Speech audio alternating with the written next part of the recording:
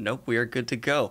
Hello, everybody, and welcome back to another author sit down. Last time we did this, I had just two with Brandon Sanderson and Joe Abercrombie. This time, I've decided to try and even more enhance the casual conversation by bringing in three fascinating different, let's call them heads of the genres, because we all have pretty different niches here.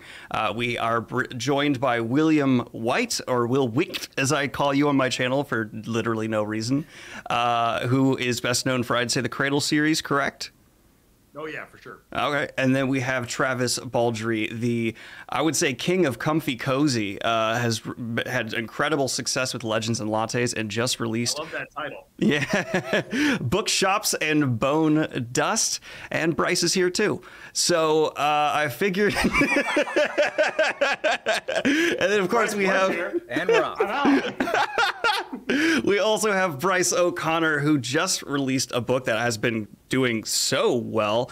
And I want to say, are you still topping charts, or is it calming down a little bit? It's calming down a little bit. It's still doing very well, but it's definitely calmed down a little bit. Good. I can't complain. Now is the time of You peaked at number 3 on the Kindle store, right? Yeah. Dude, you don't have to remind me. I get, like, I still have, like, convulsions thinking about it. Like, I got that blue tag. I was like, what is this? I think I might have messaged Rebecca. I think I was like, I don't know what this is. But I'll take it, yeah. Well, the format of this already seems to be well known amongst these authors, because you all hear from me pretty much every day. So now it's my time to shut up and occasionally ask questions and let a round table of wonderful authors we all follow answer questions either from you, the audience, or things I have prepared here. And I actually, with the three of you, had what I thought would be a kind of fun question, because we have people who are kind of more... Oh, Potato is telling me the guests are a bit quiet, and I do trust my mod named Potato. There we go. So we are going to start with a question. We can just scream really loud. Actually, Bryce, specifically, I think they're saying you're the quietest. So that I can't fix you being a different level. So if you could just scream, shout the entire interview, I think that would be great. I think I can fix that. But so the first question I wanted to ask, and I wanted to start this with you, Travis, and it's one the full story from all three would be wonderful. What was your first day where you sat down to try and attempt your first book like? What did that decision look like? And how did that first writing session go for you? The first one ever? Yes. And I don't care if it was in middle school or when you were 30. Yeah, we're talking like high school, the first attempt I had to write a novel. A friend of mine had a printout of what I did write of this novel. So I read a couple books in the Wheel of Time in high school, and I thought I knew what I was going to write. A horrible pastiche of the Wheel of Time, clearly. And I think I started with the glossary, which was probably 10 or 15 pages. And then I started writing. And I want to say I got I made it about 80 or 90 pages into this really, really terrible fantasy novel. And then I stopped, as I did again and again every time I tried to write something until I got to my 40s. But a friend of mine saved a printout I'd done in the computer lab and handed it to me in a binder a few years ago. And it is easily the worst thing that anyone has ever handed to me. It was just horrifying. I felt pretty good about it at the time until I had to make a coherent story of any sort. And then it was really, really depressing. Yeah, I still have a printed out binder of the first draft of House of Blades, and I don't even look at that, much less anything I wrote in high school. So I would be mortified to be handed something like that. It's not okay. I think I now found myself a job of something to do. You guys only have one band. Just digging through, yeah. I had like a wall until recently. My parents just sold my childhood house, and they were like, "Do you want us to throw this out?" And it's like 10 boxes of binders. And I'm like, yeah, no. I want one of your early books. So this is something that I have wanted to do for a long time, which is to take well-known authors' early writing and do like a very professional narration of it. Oh, my God. I want to take... Terrible. I hate... Well, it doesn't have to be yours. I'm in. Knowingly. Unless somebody else has one of Will's and wants to provide it, in which case we can do it without his consent. Don't do that, because my Bryce master's has a bunch. file at UCF. Bryce, you just have to pick the cream of the crop and send it my way. So I can do that, or I can text Will's sister and find out what kind of dirt we can. That's true. dig You up, guys which I have think contact. might I can't actually be stop a you. better That works. idea. Yeah, so what I remember, Yeah. my first time sitting down to write was very similar to Travis. I also read The Wheel of Time in high school. I think I started in middle school and then went through into high school. And I was like, great, that's the peak of all fiction. So I was right. At least I was ahead of my time. And so I started writing there were several novels I started in high school and into college that made it 20 or 30,000 words. And I just got to the point where I was like, you know what, I really need to start over and really need to know what I'm doing before I begin writing. And then I would abandon it. So it wasn't until I was doing my master's degree in creative writing, and people kept asking me, what do you want to do with a master's degree in creative writing? I said, I want to write a novel. And they said, oh, so have you written a novel? And I said, no. And so my family was like, okay, you can't keep doing that. So you got to put your money where your mouth is, and we will pay you $2 per completed page to actually write a novel. Put your money where your mouth is. So I was like, okay, I mean, I'll do it for money, for a few $100. Yeah, that sounds good. It's more than I'm probably ever going to make. And so I sat down and was like, look, the one thing I'm going to do is I'm not going to stop. I'm going to go from beginning to end. And I went into my big box of handwritten notes that Bryce mentioned. I definitely do have one of those, and I still have it. And I went through and I found the idea that I thought I could actually complete. I could get to the end of the novel. And that ended up being House of Blades, my first book. So, yep. So that was the best, $400 they ever spent. Wow. I love that story because it highlights something that I like really harp on, especially whenever someone's talking about like getting into writing and getting into publishing, which is that I had a kind of a similar but very, very different like rollout of that. I did finish I finished my first book in high school. I was like, I think I was 17 when I finished it, and it was hot garbage. It was how long was it? You finished in high school. You finished it. Yeah. Oh yeah, I finished it. It was about probably 150,000 words. Dang, dude! Wow, wow. Well, thanks. It was all trash, but it actually gets better than that because it was hot garbage. You know, Travis, same thing. Where I look at it now and I'm like, oh no, oh god. But after I was like 3 or 4 books into my first series, The Wings of War, I decided that I actually needed a change of pace. I just needed a break. And so I actually went back and I picked that book up and I totally rewrote it. And that's what turned into A Mark of Kings, which was the book that allowed me to start the company. So it's just, I love the different stories of like how people get started because like there's no right way to get into this space, right? Like, there's no like one way to kind of like dive into this. I am just impressed at the fact that you were able to write a novel, a full finished 150,000 word novel in high school, and that you've repeatedly finished novels without, I don't know what kind of encouragement you had, or if you had somebody you were writing for, or if somebody was dangling anything else in front of you, but it doesn't sound like they were, which amazes me. It's so cool. Yeah, I have a friend I have a friend who's my age, and he is now doing NaNoWriMo for the first time this month. And he was talking about how, I don't know what I'm going to do. I said, hey, man, if you get to the end of NaNoWriMo and you've hit your goal, you've done it. That's you hit the goal, man. So I was just encouraging him. It doesn't really matter what you have at the end. Do it. So, yeah. So I am hearing the inklings, the beginnings of what sounds like the greatest charity project ever, which is collecting authors' shame binders of writings they never want to see the light of day and putting them together in some kind of compendium to put out there. And I feel like Travis would be willing to narrate that. I would love to. I would love to. With absolute 100% earnestness. I'm pretty sure I had a nightmare like that, and it was narrated by Travis. I think all my nightmares are narrated by Travis at this point, and I think that is because my brain is trying to comfort me, and not because Travis's voice is part of my nightmare. But that makes sense.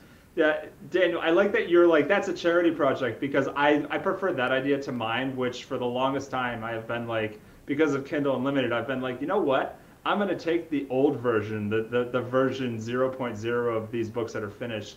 I'm going to tack them onto the end of the book as free content. And then I'm just going to release them for the same price, so that people basically get twice the book. But like it's monetizing it, which is not nearly as cool an idea as a charity project, which I'm much more on board for. But they get ambushed at the end with old content. They're just like, it's just, I was here for the first half, but then you have to take the second half. Required. Yeah, you got no choice at this point. That's right. You might as well just keep going. That actually is a brilliant transition into a question I had from a fan here that I think is going to be tailored towards you, Bryce, but then everyone, because as was pointed out earlier, we have 3 very different entries into being a fantasy author here, which is kind of becoming more and more common. It seems like every new success story that comes out in fantasy, there's just, from a different background, from a different approach to trying to break into the industry. It seems like right now it's never been a more chaotic, more difficult, and yet exciting time to be a fantasy author.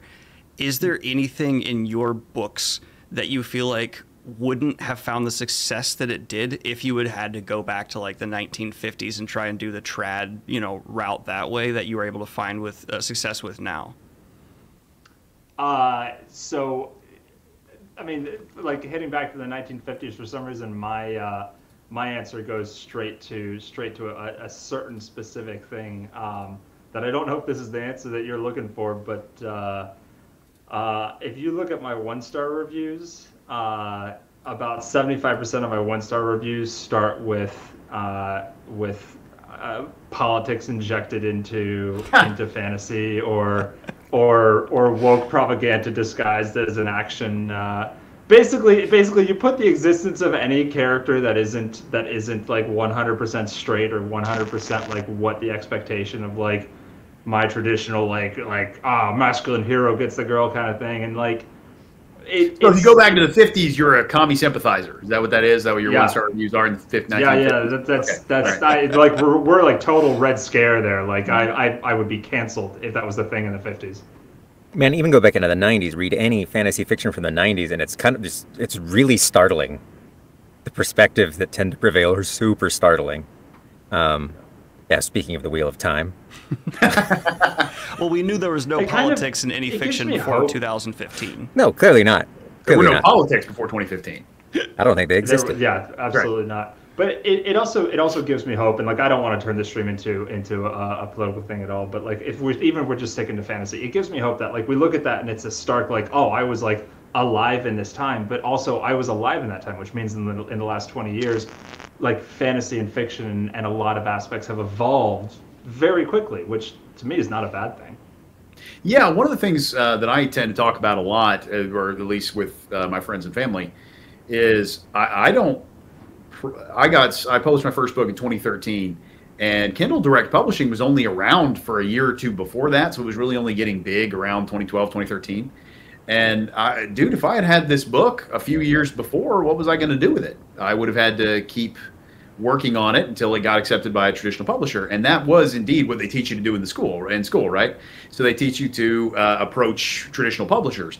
And so what I wanted to do is, because this KDP thing was growing, I wanted to see if I could write a book that didn't have a middleman, because I wanted to see if the readers would appreciate the kind of stories I was writing and were looking for the same things I was.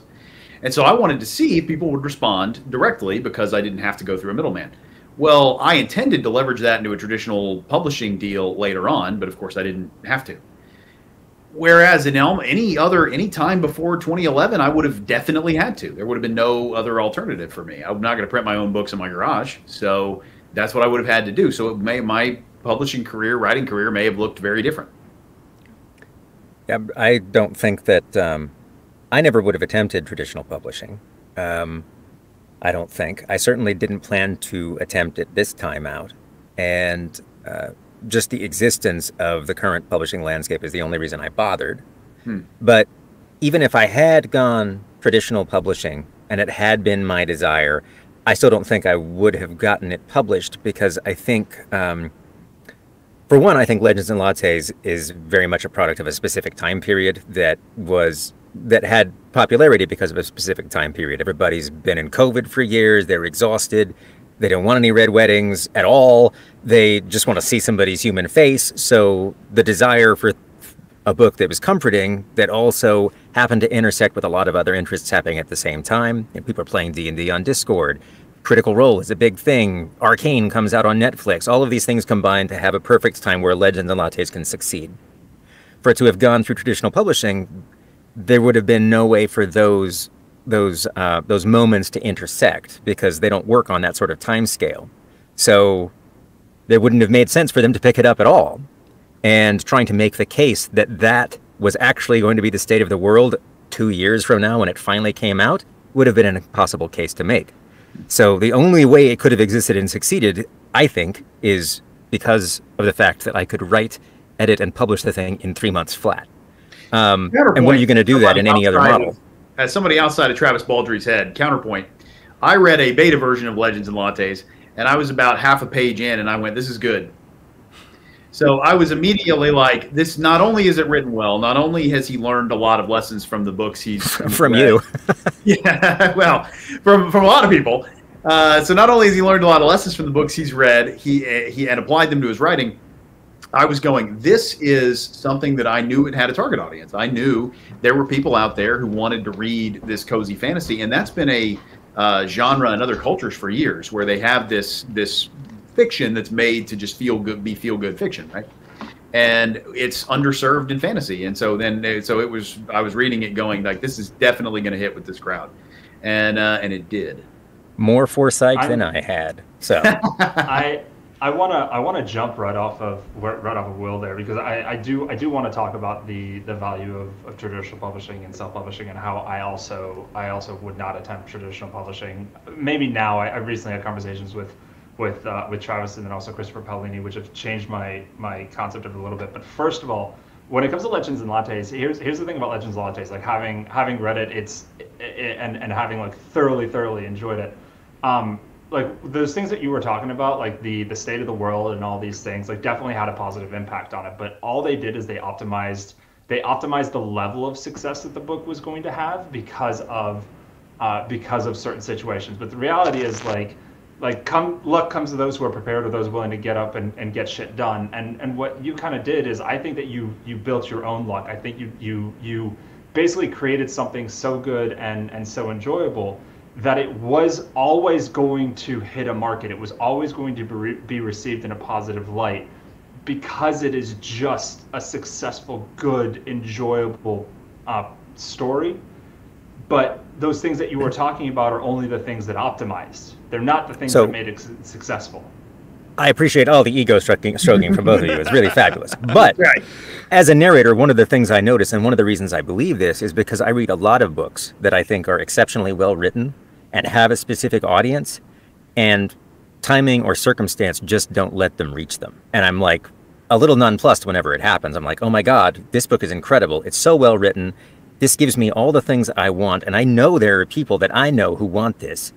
But is the time just wrong? Is the presentation just wrong? Is it just, why is this not finding its audience? So it seems clear to me that there's all kinds of obstacles of circumstance that get in the way of a lot of books that otherwise would be successful.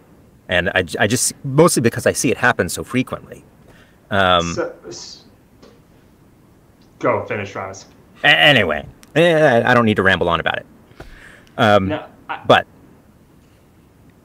I like it, so this jumps in a little bit to what you were talking about, we were talking about traditional publishing versus self-publishing, and that's one of the things that I love about self-publishing personally, is you're talking about the timing, you're talking about these other elements that come into play, and there's so many advantages and disadvantages to each of the spaces. But one of the things that self-publishing does allow you to do is, I think, have a little bit more control over some of those elements, and a little bit more control over the luck involved. Like, there's always going to be luck. It's what you're talking about there. Like, there's so many things that have to line up in order for a book to really get the traction to become something really impressive and really astounding. And with self-publishing, it you have a little bit more control over that rudder. You have a little bit more control over the timing of when something goes out, where it goes out, how it goes out, all this stuff. But I maintain, and I really don't think that this is ego stroking. I maintain that that you make your own luck, and I include you in this because again, Legends and Lattes is an incredible success. But I think more broadly that you are just the highlight of that you are just the highlight of the group of individuals who create an incredible product, and then because you have created the car and because you have created the engine, the moment for it to get going did come along. But if you hadn't built it in the first place, it never would have gone. Yeah. Well, it can one be of the both things ego stroking and honest. Well, one of the things I think that you They're both things. They're not mutually exclusive. One of the things I think you touched on as far as making your own luck is that you can do as an indie publisher, that is one of its huge advantages, is that if you go into it with a foreknowledge that basically it is a gamble to a certain extent, you're rolling the dice. You get to roll the dice a lot faster and a lot more often as a self-publisher. Because if you want to go through the traditional publishing process, you're going to go through, your agent process, your submissions, and then the eventual production processes, which is going to be a year plus. But as a self-pub, you can rattle out 4 books in a year. You can rattle out more. I know people do. Can you? I can. Well, some people clearly do. I'm just saying that the pace of release is massively accelerated, which means that you can stop and evaluate and say, this worked or it didn't work. Here's why I think that is. And you can adjust and you can try again. And you can do this incredibly rapidly in a way that's not possible. And if you put out a book that doesn't work, it doesn't carry the same weight, I think, that it does in TradPub. If you release a book through TradPub channels and it sinks like a stone, that is carried with you in your future TradPub career in a way that I don't think it is in self-pub. Yeah, and in a very direct way. There was a few years ago when we were doing it was one of the Cradle books, I think, and we were sending out an NDA to the beta readers for the first time, and they were getting in. One of my beta readers is a lawyer, and he went, and I said, so is this like an NDA? Is this okay for? And he's like, look, I would have told you to do this years ago, except that you release 2 books a year. So most authors, if they lose some income to their big book, they're losing a year or 2 of income. With you, it's half a year of income, so it's not that big, not as big of a deal. And that made me, that just kind of kept it at my awareness. I was like, oh right, each individual book is less important to my well-being, whether it succeeds or not. Whereas sometimes you really have got to hit a home run, or you're not going to be able to continue writing professionally, right? So. Well, then there's the other knock-on effect where you're writing more books, which means you're getting better as a writer faster. Let's hope. You're compounding what you learn and what you apply really, really quickly. This actually really nicely transitions into another question I had here. This is actually just for me because I find myself in a similar situation. I think I know I can say for certainty with Bryce, he loves what he does, but he struggles with work-life balance, as I do, because when you love what you do, you can kind of always do it, and it's something that just kind of can become, oh my gosh. And Travis, I've seen you just be a prolific narrator, and now you're an author. You managed to get a sequel out not long after your Legends and Lattes. And Will, you're sitting in front of a mantle of your hustle, and you have Kickstarter after Kickstarter going right now. Do you feel like it's a work-life balance issue, or are you just doing what you love every day? How does that feel for you? Let's start with Will, if you don't mind. Like, does it feel like a hustle, or does it feel like you're just enjoying what you're doing? I hear people say a lot, if you love what you do, you never work a day in your life. I have no clue what that's like. I feel like those people may be delusional. So to me, I do love what I do, but it's hard. It's work. It's there's a lot of days where you don't feel like writing. There was, I was writing today, and I was just every 1,000 words felt like I was peeling it out of my bones. It was terrible. I was like, I just have to get a scene down on paper so that I can make it good later, because what I'm writing now is terrible. So it feels very hard. And so one of the things that I have talked about a lot is designing the environment in both terms of time and place and people around you, so that you can do the things you really want to do. And by that, I mean write. So I'm not left alone to my own devices. I am not going to write, even though what I really want to do is get a book done, right? But in the moment, I don't feel that. So what I do instead is I lock myself in a cabin, or very frequently, being down here on the coast of Florida, a cruise ship, and I have nothing to do but write. So I sit there and I go, I usually do it in blocks of time. So I usually do a week or two at a time, but I started off doing it a day or two at a time. And I would just lock myself there and go, there's nothing else I'm doing. Everybody knows I'm doing this. My phone's off and I am just writing. And I do that because left to my own devices, I would find something else to do. Travis, you have a look on your face there. Is it disagreement? Is it agreement? No. Well, it's partial agreement. It always feels like work. Writing feels like work. Yeah. Writing is way harder than narrating, by the way. And for me, it's like laying bricks. I've just got to go in and lay the bricks. And the thing I like most about writing is being done. Yes. Like the moment after it's finished, I'm like, oh, I finished. This is great. Yes. This is fabulous. The actual writing, I don't get a lot. I'll have moments of joy, like something works great, or I make a discovery while I'm writing that surprises me in a way that I enjoy. I think that's really nice, but it's very brief, and most of it is surrounded by work. I overall work too much, period. I've always been too much of a workaholic, and I've always overcommitted to things. So I'm always very optimistic about how much I can do, and will kill myself to try and do it. Which is not, I have a terrible work-life balance, and I made efforts when I was just narrating to make that better. And for a while it worked, and then COVID happened, and I never left the house, and I got used to scheduling with the idea that I would never do anything else, because I never did anything else, because there wasn't anything else to do. And then that just kept perpetuating past COVID when the world opened up again. And then I wrote a book, and I had writing obligations at the same time, and it just got worse. And so I have been suffering from success. I've spent the last year trying to dig myself out of this hole with limited success. So I'm really terrible at the balance of it, and it's not because I'm transcendent with joy at the moment-to-moment work of it. But now I sound like I'm complaining. I'm very fortunate, and I feel like I'm in a great position, but I definitely have a lot of personal challenges making my life livable. Well, one of the things I think it's important to talk about that is people tend to overemphasize the importance of inspiration in the writing process. And yeah, I knew that was, yeah. So it's the people just, they think you're, I don't know, channeling this from heaven or whatever. I don't know. And it's like, look, that's fun when you get that feeling every once in a while. But for the most part, 99% of it is you're just sitting down and you need a scene written, so you go write a scene. You just show up to your job and you do your job. So that's why I think it's just important to continue. I also don't like bringing up the negatives of it, because I really love writing. I love the book. I love interacting with fans. I love the whole thing. I just like making up stories. It's fun. But it really is. People tend to think once I'm inspired with the right story, then I'll go write it.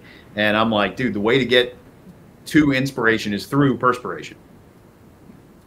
Do you guys, I believe it's an F. Scott Fitzgerald quote that states, if I waited for inspiration to strike, I would never write another word in my life. Yeah. Yeah. So I very much feel that exact same way. For me, it comes and goes in bouts. There's also, Stephen King said, the only thing that you need to be a writer is the burning desire to write.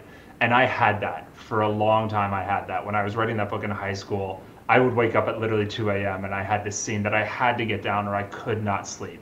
Wow. And I experienced that again a little bit when I was writing Iron Prince, and again a little bit when I was writing Fire and Song. But they were awesome. They were very limited. You know, those weren't often. Most of the time it was, like you said, peeling it off the bones, and very much following again the mantra of don't get it right, get it written, because you can always get it right later. Not to mention, kind of side note, it's been fascinating the last two, because I put my roughs out on Patreon, and then I also public release them with like a delay. The last two chapters that I've put out a version 2 on Patreon, because I was like, I didn't like these, and I put out the version 2, and it was really cool seeing the response of like like this is so much better, or I didn't like this, and it just the entire process of putting it out there, the response that I've gotten from doing that is really really interesting. But that's actually that's very interesting. I want to know more from you on that. So we're going to need to talk on the phone after this, because I'm very interested in the difference between your rough version, your final round. I I'm speak on interested. behalf of the audience here, now, here. Hey, that's it. That's it. It's your turn. I'm very curious. I mean, I'm happy to talk about it because apparently the way that I do it is a little strange. But I lost my train of thought there a little bit. But Oh, sorry. No, you're totally good. Me losing my train of thought. I don't know if you guys can tell, but I am fidgeting and basically like doing the entire ADHD rock right now because you guys are. It's so interesting, and I'm just like sitting here like. But it is it's really really cool like hearing about y'all's work-life balance and hearing about your own systems because it actually makes me feel a lot better about my own stuff. I do what. I have an extremely unhealthy work-life balance. It's not even bad. It's just unhealthy. And I do it knowingly. Like I'm trying to write full time while also trying to do Wraithmark full time while also trying to run a miniatures business full time, and it doesn't work. It really doesn't. And I have managed it to a certain extent, but it has gotten to the point now that it is just unhealthy. And moving away from that and realizing that and that hole and like knowing when there's knowing where you are and knowing that it's time to kind of make a change. Like life isn't about being perfect and and being a creator isn't about getting it right. It's about like identifying like, okay, like this isn't ideal, this isn't working, it's time to make a change, which I think, Travis, you touched on it, is a really important part of work-life balance is identifying when it needs to be.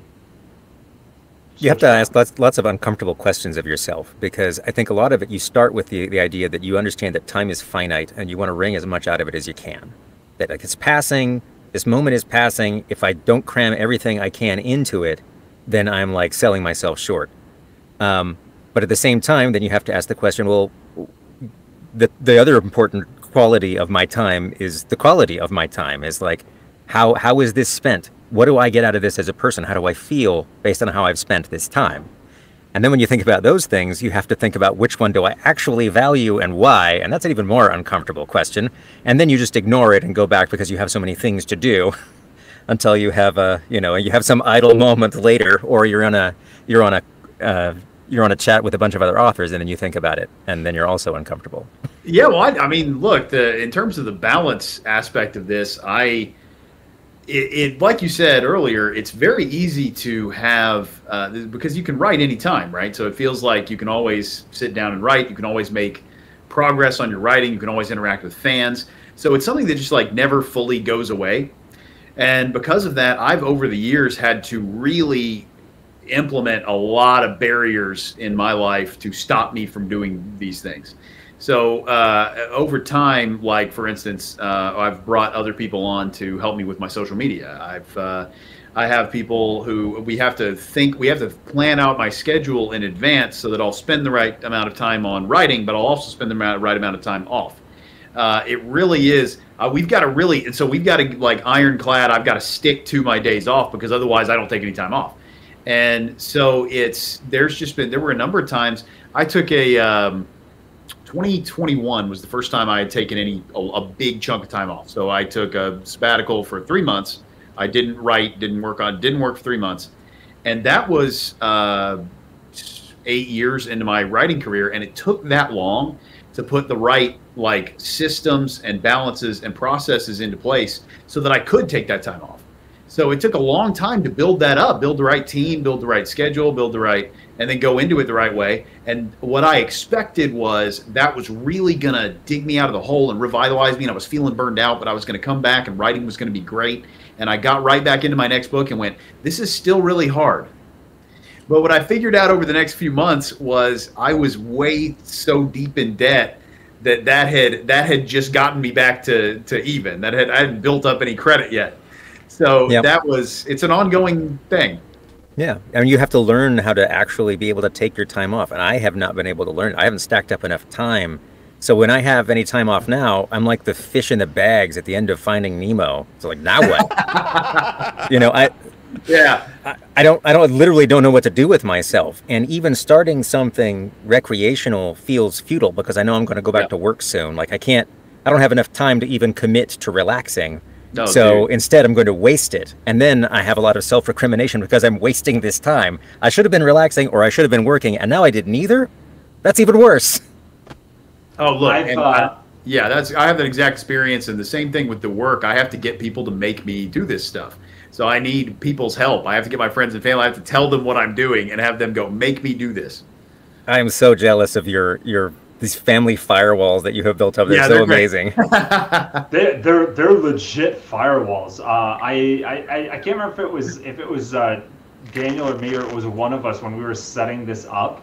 I think Sam, it might have been Sam or it was Rebecca, emailed us back, and they were like, that date doesn't work. It's one of Will's days off. Not allowed. Just like fucking nixed. Like, and it was They do the same thing to me, man. They do the same thing to me. I say I'm going to do something, and then they're going, why didn't you check with us? That's one of your days off. I'm like, I'm sorry. I think that's when you know you have a good system in place, though, when it comes to your team, because my team is the exact same way. Well, I took 10 days off to go to London with a couple of my friends, and I messaged them about something in the middle of it, and they fucking screamed at me. They're like, "What?" Like, I feel like we're getting a little deep into like our own individual systems, and we've been really fortunate to kind of like need those systems and stuff. So actually, kind of like bouncing off this, I'd be really curious to know a little bit about your writing systems, especially starting off, like before it became kind of the thing of like. And Travis, you're a little bit different, I think, because you had the incredibly successful like narration career before this, and then you decided to write a New York Times bestselling Hugo Award winning book at the same time. So you are a little bit different, but like I still would be curious to know like let's say that you know we're a new author is coming to you and being like, you know, how did you get started, like et cetera, et cetera. Like, what was y'all's system? Like, what was the method by which you guys sat down and started producing the products that have kind of like built you up to where you are today? Because mine was pretty boring, so I'm always curious to know how like everyone else's was like. What do you mean boring? I'm not. It was. I had a day job. I went home. I wrote 1,000 words. That's it. Like that, and like it was like locked in. I had to do that. But like there's nothing. That's a very legitimate system. I was gonna say that works. Yeah, I can't complain. I'm okay with it. Got me there. So I mean, look, I'm interested to hear Travis answer this because before being a wildly successful voice actor, he was a wildly successful game developer. So there's just there's a trail of that. You didn't know this, around. Dude? So, yeah. Were you an EP for Torchlight, Travis? What was your? I ran the company. I was the lead developer and the project manager. So I ran Runic Games for I don't know how many years, and then left to do Double Damage. Before that, I was probably best known for Fate, which was a lot of people tell me they played it on their parents' laptops. Daniel is really glad right now that the camera is only from here up. I'm amazed. Sorry, go ahead. So we're talking about writing process, though. We're talking about writing system. I'm lost now. Yes, that's what we're talking about. Yeah, I believe that. Like, okay. What was your system like? So my system didn't work for most of my life. I really wanted to be a discovery writer. And I thought that was what worked for me. And so that's what I tried to do for all eternity. And it never worked. I would have a good idea and I would get, you know, whatever percentage into the book and I would tap out. And I could finish a novella because it was just in reach and I could do shorts easy, but I just could not pull off a novel. So a couple things happened. One, when I finally wrote Legends and Lattes, it was the first time I outlined. And I'm not saying that you should outline. I'm just saying if you've been doing the same thing your entire life and it doesn't work, you might as well try the other thing, because what do you have to lose? But the other thing I think was, you were talking about inspiration and people like overvaluing inspiration. I think that is definitely true, because I think most ideas are actually pretty dumb if you reduce them. It's all about execution of an idea. So if you don't fool yourself into believing that you have to have the biggest, best idea and the most amazing plot and all of the coolest scenes predetermined. Instead, if you can just have a core idea that you can work with, that you care about at all, that you can hold in your brain, even a simple idea can have merit. Because obviously, Legends and Lattes is a stupid idea. An orc opens a coffee shop. It just sounds dumb. But you can execute that any number of different ways, right? You could have made it really broadly humorous. You could have made it like Orc Bucks. You could have done anything with it, but instead it's basically earnest and it's relatable for people who have had a job for a long time and don't know if they want to do it anymore, which is a specific angle to take on what's effectively a stupid idea. So you can have a small idea, and that's okay. And if you can hold a story in your head as your first story for a novel, it makes it so much easier to execute on it, because you don't get lost trying to find all of these connections in the middle. You don't get lost trying to make it the great American novel. It has to be this incredible epic with 8 POVs. You don't have to bite off more than you can chew. So for me, that was revelatory and is the only reason the book got done. And then I think the other component is just taking out of all of the things that get in your way, recognizing things that keep you from writing. Like, if I write someplace where it's noisy or there's snacks, I don't write. So I can't do that. I write in this box. That's what works for me. Bah. So I remove things that don't work. I have to write at a specific time of day, and I can't stop writing. For me, a story is like a bar of soap, and if I let it get away from me, then I can't pick it back up again. So I have to write a chapter a day until it's done. That's just happens to be what I have to do. You might not be that way, but identifying the things that break your ability to write and then saying, what can I do to remove this obstacle? It will go a long way to getting you on the right track, I think. So that's what "don't drop the soap" means. I'd heard it all these years, and I never knew. Yeah, I think there's a couple of versions of "don't drop the soap." Yeah, but I'm more there's different implications. Yeah. Mm-hmm. I'm more concerned that Travis doesn't actually have a house and he's just like in a field, like Mr. Beast, like he's just in a field with his narration box, and there's an outhouse over there. That's it. He's gonna open the door and there's just like mountains in the background. It's a little big. There's a wind. Yeah. I wish that was my view. I wish that was my view. That's true. That'd be amazing. Yeah. So I have I guess a similar system. When I was one of the things we say a lot around here, we just tend to say a lot is purpose, target group, strategy. So we run everything through that and we go, why am I doing this? Who am I doing it for? And then how do I reach the person I'm trying to reach for the purpose, for that purpose? So when I'm writing a book, and when I started, I was going, okay, what I think there are other people who are like me that enjoy fantasy novels, but would enjoy them more if there were certain elements boiled out and you had a very action-focused, streamlined fantasy story. So that was where I started with my first book. And so that was my hypothesis, right? I was going to try and prove this. So that was my target group. I wanted to see if there was anybody out there who wanted this very specific kind of action-focused fantasy. And then my strategy to reach them was, okay, I'm going to write a book that's not any longer than it needs to be. We're going to take the kind of traditional formula and we're going to just do a slight twist on it. So the kind of tagline for my initial book was, this guy is the chosen one's regular dude friend, and now he's trying to learn how to acquire the powers to keep up, to save the world before his friend does, right?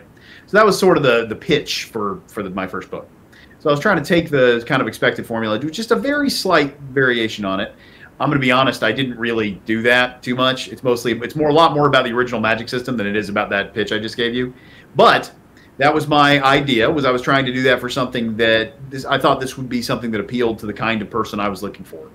And then my other part of the strategy was, for me, I would rather have a good book that comes out consistently rather than a great book when I don't know when the next one's coming out. So I went 2 books a year was the thing I thought I could hit, and the rate I thought I as a reader would like to get the book. And of course that limits how long it's going to be also, right? Like that's, you can only write a certain amount in that amount of time. So that was how I initially, even while I was working on my first book, that was what I initially thought the strategy was. And the strategy was for how to get books that I thought my target audience would really love. The books that I thought that I as a reader would really want. I would want this and I would really like it if I thought the next book was coming out in a few months, right? So that was what I was setting out to do, and it turns out there were people who were looking for that, I found out. And I sort of just kind of kept pedaling the bicycle, right? It was always for me, I would want the next book to come out and to keep coming out, and I would want consistent releases. And so that's what I kept trying to do. And over that amount of time, Amazon and Kindle have changed their system a lot, and they really have gone through a lot of iterations, probably another one since we've started this interview. And every time they make a change, it seems to be to optimize this high sort of book release turnover, which, you know, some people are releasing 6 books a year, and more power to them. Holy crap. But two has worked for me, and that seems to be the sweet spot. So I average about 2 books a year. You know, I was really afraid of that. I was personally really afraid of that system, because I agree with you. I think that Amazon is being optimized for exactly that, because I publish not because I want to, but just because it's how I work. I publish to kind of your nightmare scenario, where I publish like whenever the book is done, and my book 2 took 3 fucking years because I am incompetent. And I was really surprised that the book 2 did as well as it did, because I agree with you. I really do think that my system is not ideal, and my system is not the one to be modeled after. Well, you know what? Let me jump in on that real quick. Let me talk about your system real quick. So what you did in those 3 years was you kept releasing stuff, that you kept content going. You stayed active. So the people who were following you were getting activity from you. They were seeing stuff. You were the busiest man alive. So that you were anything but quiet over those 3 years. So it's not like you ghosted people from 3 years. You kept the momentum going. So if I was somebody who was following you and was interested in the work you were doing, I would be still very engaged and very interested in what you were doing. So that's why I think the 3-year gap worked for you and works for you. Well, and the scale of your books is part of the equation, and your readers recognize it. If you had released, you know, a 120-page pamphlet after 3 years, they might have been salty about it, but you don't. You released 8 books in one book. Yeah, exactly. And so all of your work was clearly there for them to see. They just got to get it all at once. Maybe. Yeah, I remember the post on Progression Fantasy where they're like, look, I don't want to get downvoted for this, but I think Iron Prince was way better than Unsold. And the top comment was, Iron Prince was the length of like the first 4 books in Cradle. And I was like, it's true. It's true. And it was different.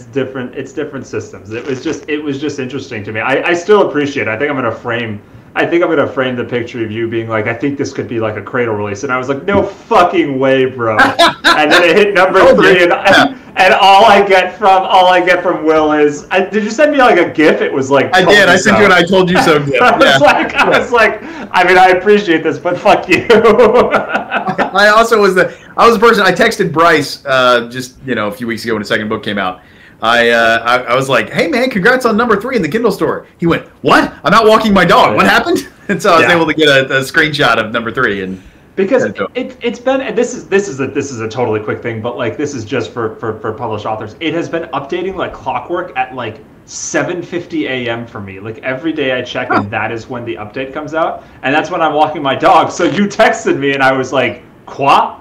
So, but one of the things when you talk about systems that is like apparent, and I think when you look at a lot of successful authors, and it's something that I wasn't really thinking about coming over from games, but is also a big deal in games, is the idea of audience overlap in your book. That you're really not targeting just one audience, you're probably targeting 3. And that just hugely widens the funnel. And there's, I think, an art to doing that, and to finding these wedges of audience that overlap without a lot of friction. And the fact that there's going to be people who are part of all 3 audiences too. And I mean, so Legends of Lattes is like, well, it's cozy fantasy, but also it has all this baking stuff. And also it's got this element of like fixing up buildings. I can even think of these as shows. So there's like Fixer Upper. I really like Fixer Upper. You know what else I like? I like the Great British Bake Off. People who like Fixer Upper tend to like the Great British Bake Off. But they're different things. And then you layer fantasy on top of that. But the fantasy isn't really off-putting, so if you're not a fantasy person, you can still get into it. And if all you really want is the baking and the repairing of a crappy old building, you're still fine. There's a way of like removing the friction between those overlapping audiences to allow them to work together, which just means that more people can read your book. Yeah, I've definitely found that. One of the things so people are always asking me, what do you recommend I read now that I've finished Cradle? And I'm going, that depends entirely on what you liked about Cradle. So there's a lot of things, there's a lot of elements and aspects you might have liked or not liked about Cradle that because I don't know you, it's hard for me to just sort of randomly recommend to somebody on Reddit what book to read. But Daniel, I had a question for you. We were talking about systems and release rates, and it's been my observation that nothing optimizes regular releases more than YouTube does. So how do you feel? So you've written novels and you've released on YouTube. What are your thoughts about releasing content regularly? So if you're trying to get started, if you're speaking specifically on YouTube, you need to be at least semi-regular unless you're one of the big boys. If you need to have some kind of sustained presence to keep yourself, one, in people's mind, and interesting to YouTube. Granted, I've talked to a lot of people who are more behind the scenes at YouTube now, and when they say like, oh, well, you know, I'm trying to play the algorithm, those people at YouTube say, well, what you're trying to do is get people's attention. The algorithm's not as swaying as it used to be, apparently, allegedly. I'll put the legal disclaimer here. Allegedly. So I try to do the opposite when it comes to my books. YouTubers, there's two types. There's people who do massive projects and they drop it and they hope it finds an audience, picks up, and carries on to sustain them while they work on their next huge project. Or you're like me and you read a book every week or something and you talk about it that week and you kind of just cycle through. If I got as many views as I do on a huge project and I only put out one video a month, I wouldn't make a livable channel. I have to have a higher output. So I've tried to ignore that entirely when it comes to writing, and I always just view writing as like, I'm gonna write this idea I have. I'll have all kinds of things floating around my head because I'm a big old fantasy nerd, and I'm 100% gonna just do the best I can. I have no formal training. I'll get an editor the best I can, and I'll put it out for my audience to judge. And so far, it's gone okay, which is how I'll put it, yeah. And I always try to improve and do better. I think one thing that every author, every writer of any sort can agree on is you always look back at your last book and say, okay, now what can I improve? Because you're gonna get, you're gonna get feedback. Willingly or not, you're going to hear all kinds of things, and so it's about hearing that do better, which that is something I did carry over from YouTube. For the first 3 years I had the channel, every video I tried to learn one new thing to do in that video, whether it was editing or something to always improve it.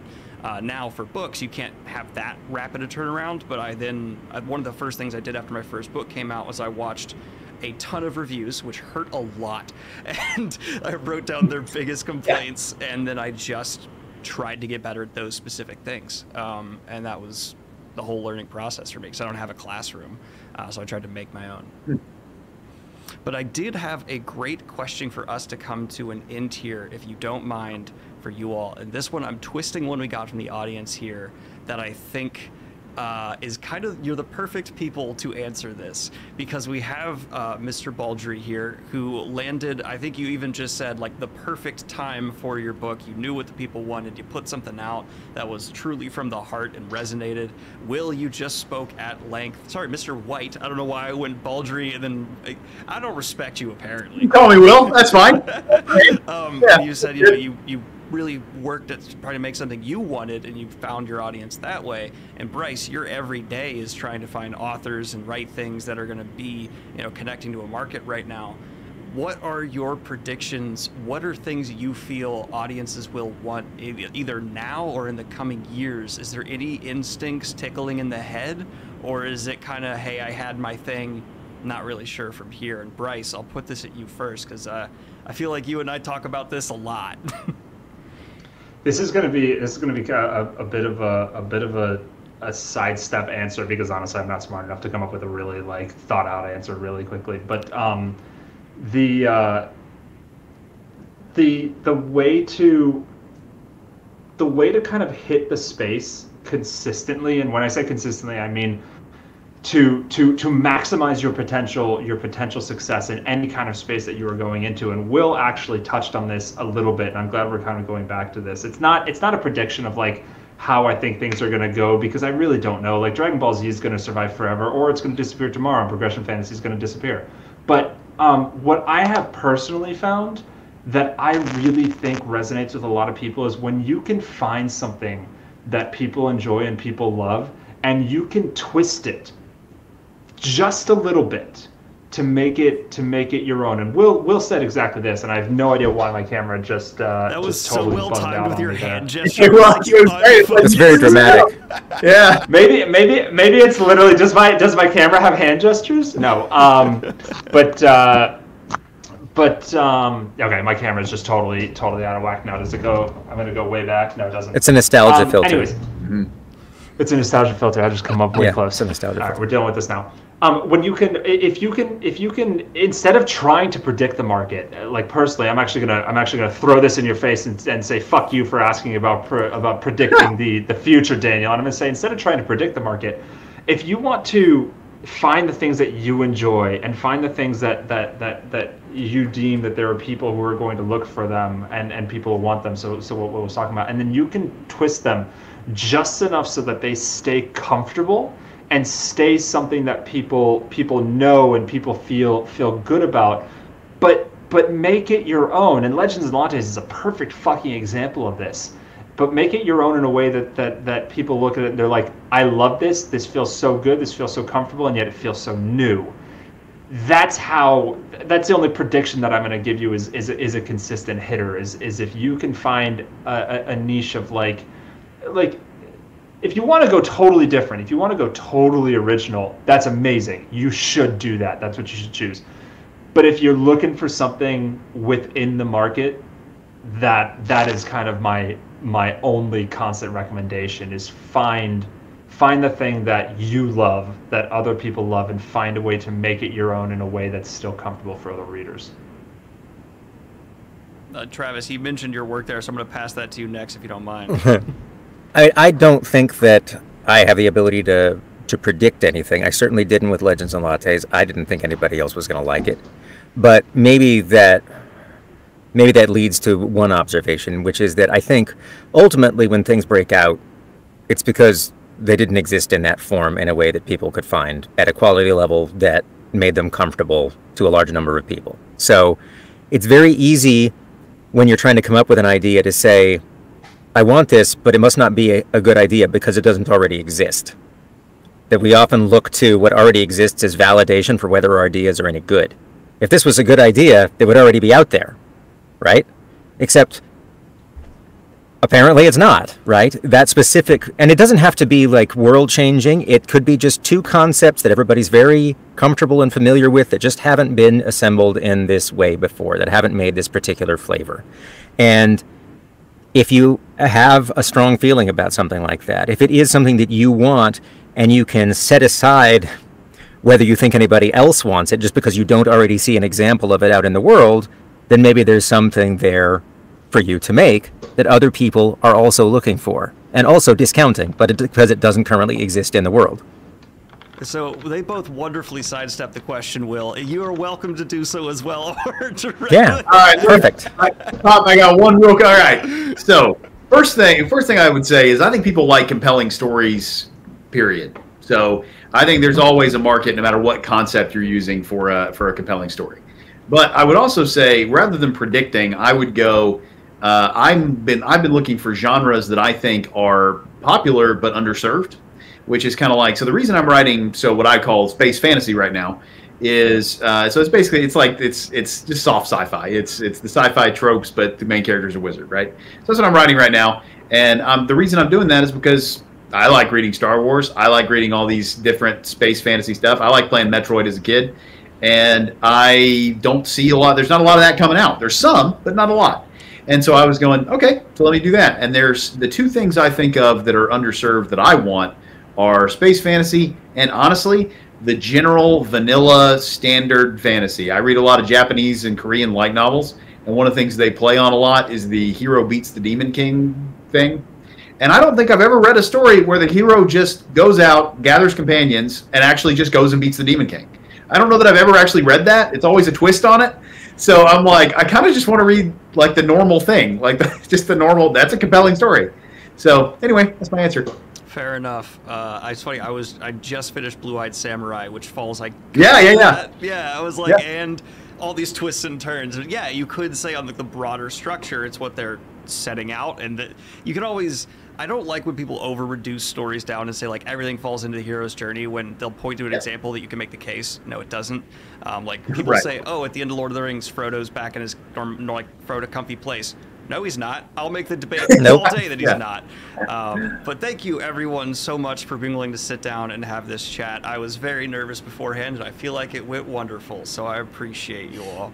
Yeah, thanks for having us, Daniel. Wonderfully. Thank you. Say it right, Daniel. God. Wonderfully. Damn it, Bryce!